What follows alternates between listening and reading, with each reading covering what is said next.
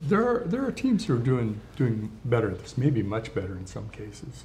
How is that efficiency achieved? Do we have any indicators? What helps with that? So we've long seen studies from our customers and others that have found that when they do a better job at managing their dependencies, their supply chain, not only are they more secure, but they are more efficient, that they on average have about 30% more capacity to spend towards innovation. And the reason for this is because they're not playing catch up to whatever the vulnerability of the day is. They're prepared, they have the bill of materials for their organization, they don't have to start with the triage. And so organizations that don't prioritize security, by and large, they still have to respond when some 0 day happens. And the question is, are you prepared for it or not? If you're prepared, it frees up that time for actual innovation.